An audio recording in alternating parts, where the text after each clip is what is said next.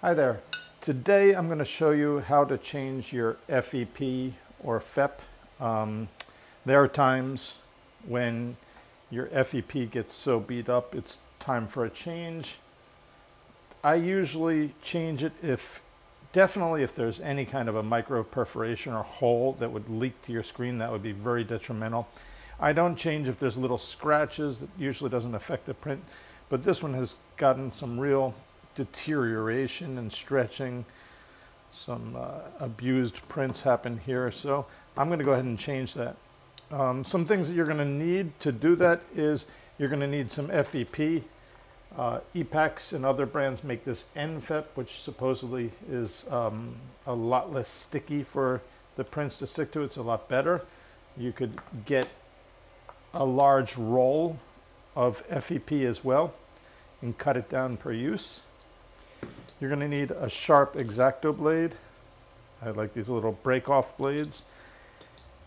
And you're going to need a 2.5 millimeter hex screwdriver for the screws. I also tend to love these things, especially when you have so many screws you have to deal with. You also have to have some alcohol and paper towel. I like to clean the part very well. Especially after I remove the FEP, there's probably some resin trapped under here. And I like to work over paper towel once I'm ready. So let me get to it. I'll show you the steps. The first thing we want to do is unscrew, or at least loosen the screws slowly. And you work in opposite corners as much as possible. Don't ever just loosen one completely and then the next, because you run the risk of stripping screws, of bending the flange. So I'm just going around. I'm not taking them out. I'm just loosening the first contact until I've got them all loosened. And then I'm going to switch over to my automatic screwdriver.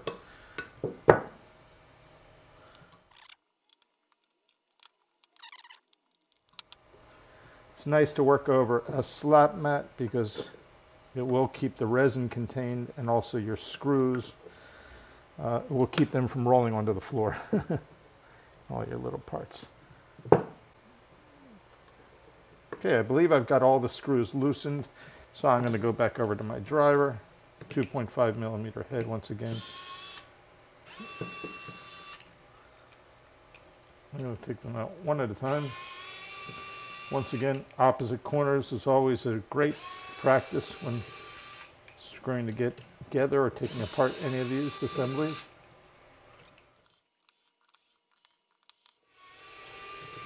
Okay, that's all the screws. Now we're going to pop out the FEP and this bezel, and you're going to notice that it had a lot of trapped resin. You might also want to work with gloves in this case.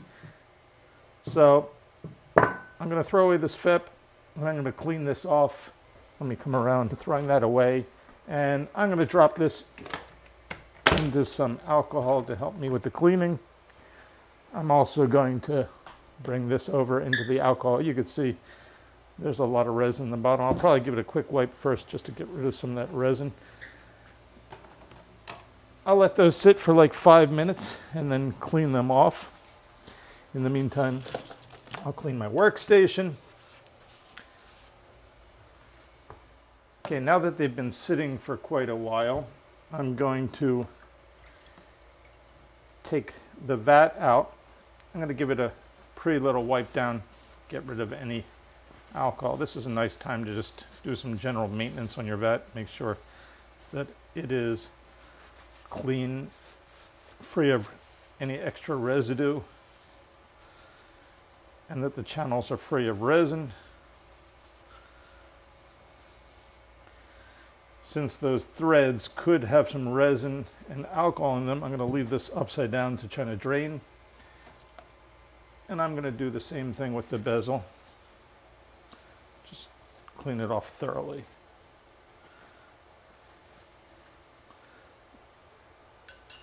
Okay, and I'm going to work over a fresh piece of paper towel because I don't want my FEP to get dirty right away. Let me go ahead and dry it off one more time.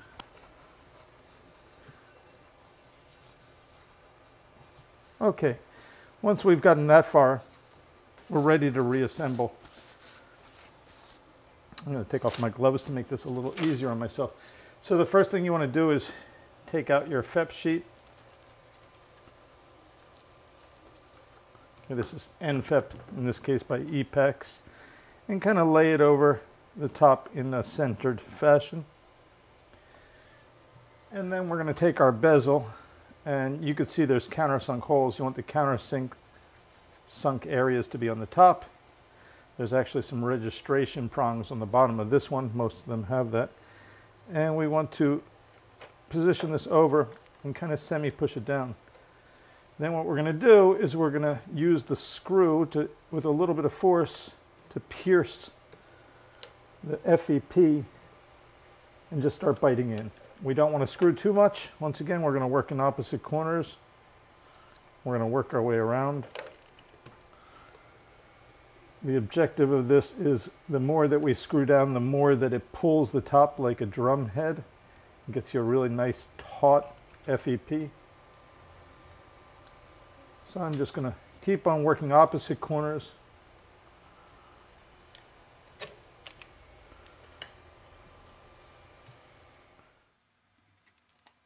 Just make sure the screw is kind of cutting through the FEP and biting into the thread.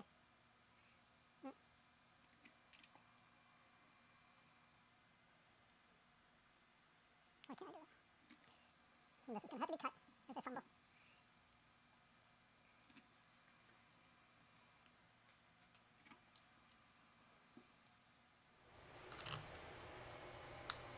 Okay. I've semi-seated all of the screws. You can see it's kind of tight. Now as we screw down further, it's really going to stretch that FEP nicely and tightly. So I'm just going to go around once again in the opposite corners, same way that I took this apart. I'm going to start to cinch these things down, not completely. You want to work slowly and evenly.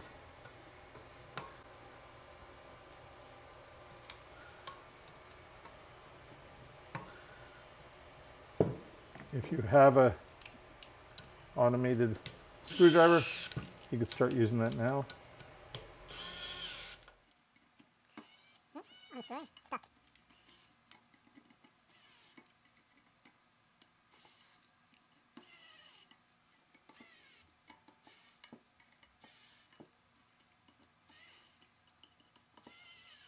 Okay, I've got them all seated, and now I'm going to go by hand. I want to make sure that I have enough pressure that it's all the way down, but not too much that I'm stripping the threads. Something like that. Your hand should be able to almost turn it just with your finger pressure. Might seem like a tedious process, but this is the best way to get a really nice stretch.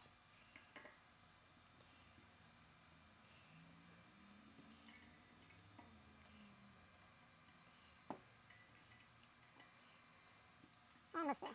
You can see the FEP has really become nice and flat and stretched out by this bezel.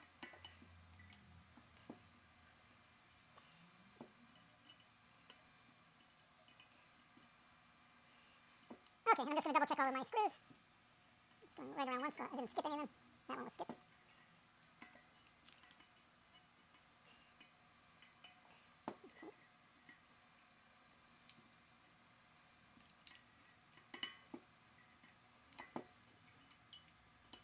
Okay, they are all very well seated. The FEP has a nice ring to it. You don't want to touch it too much, but it's nice and flat. It's nice and stretched. I could see that the bezel is below the level of the FEP, which is giving it the nice stretch. No screws are sticking out. So the last step is to trim this excess material with a very sharp X-Acto blade or a razor blade. Be careful of your hands. Always orient your hand behind the blade. We don't want to cut your hands by accident on this one. I'm just kind of following it around as I go.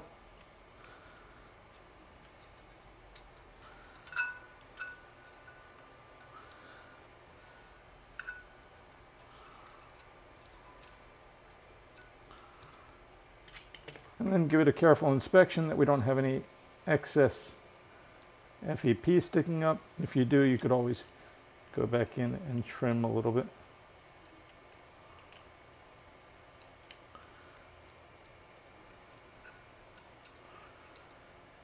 And you'll notice the whole time I'm working either over a piece of paper towel, trying to keep the FEP clean and free. If I put it down, I put it down on a new piece of paper towel. And there it is, perfectly installed. And we're ready to go and print. I hope this was helpful. Let me know if you guys have any other tricks and find it to be very successful.